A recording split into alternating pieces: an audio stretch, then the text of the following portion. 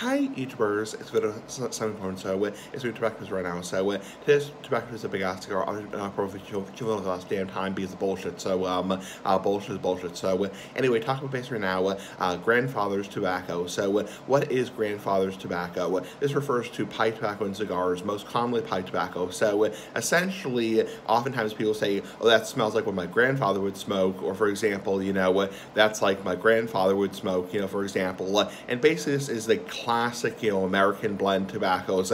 Now there are some, classic ass, tobaccos, fucking tobaccos that really, really smell like, what your grandfather would smoke. For example, Sir Walter Raleigh, Carter Hall, Half and Half, Granger, Captain Black.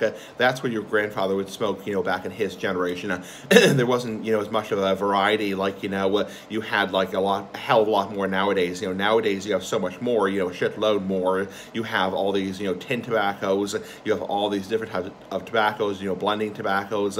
Excuse me, back in your grandfather's generation or even your father's generation, it was, standard pouch tobacco, which you'd put in a pipe, and that's, the shit that he would smoke. That's the shit he would smoke. So anyway, that's what they mean by your grandfather's tobaccos, like, Carter Hall, Sir Walter Raleigh, that kind of shit, as in bullshit is bullshit. So anyway, pretty fucking cool. Bye.